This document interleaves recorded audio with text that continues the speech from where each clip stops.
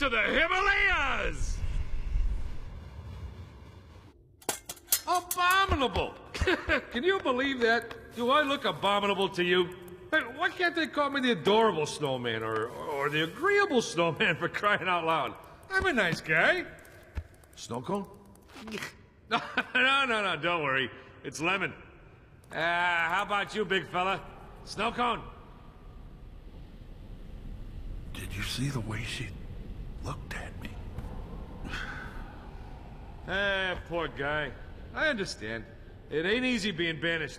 Take my buddy Bigfoot. When he was banished, he fashioned an enormous diaper out of poison ivy. Wore it on his head like a tiara. Called himself King Itchy. It won't be so hard for you guys, though, you know, I mean, how lucky can you get? Banished with your best friend. He is not my friend. Oh, I just assumed you were buddies, you know, when I saw you out there in the snow hugging and all that. Look at that big jerk. Ruined my life. And for what? A stupid kid! Because of you, I am now stuck in this frozen wasteland! Wasteland? I think you mean Wonderland! I mean, how about all this fabulous snow, huh? Oh, and wait till you see the local village. Cutest thing in the world. I haven't even mentioned all the free yak's milk. Wait, what did you say? Yak's milk.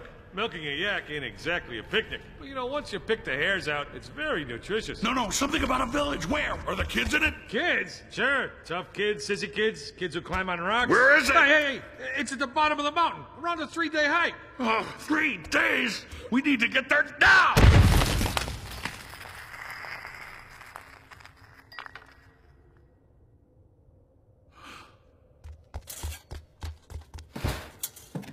You want to go to the village?